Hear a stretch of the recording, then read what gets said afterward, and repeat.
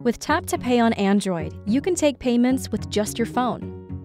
Tap to Pay on Android uses wireless data sharing, also known as NFC, to accept any contactless-enabled cards or digital wallets, like Apple Pay, Google Pay, or Samsung Pay. To use Tap to Pay on Android, your phone's NFC must be on. Check your device settings to see if NFC is on. If it's not, turn it on. Then navigate to the Square Point of Sale app. In the More menu, visit Settings and verify that Tap to Pay on Android is enabled.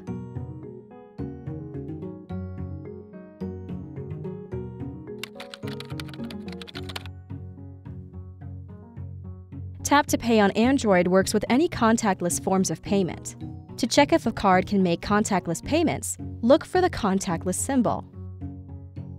If your customer does not have a contactless payment method, Square offers several other ways to accept payments, including payment link, QR code, or manual credit card entry.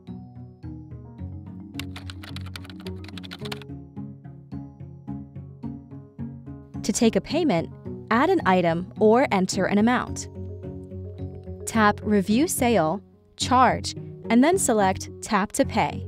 Now, direct your customer to tap their contactless payment method to the NFC chip located at the back of your phone. Depending on your device, it might be near the top, middle, or bottom of the phone. You can always look up the NFC chip location in your phone's manual. Try taking a test payment or looking up technical specs to find the exact spot on your phone. A beep will indicate a successful transaction. That's it! You're all set to use Tap to Pay on Android. To learn more, visit square.com/help and search keywords Tap to Pay on Android.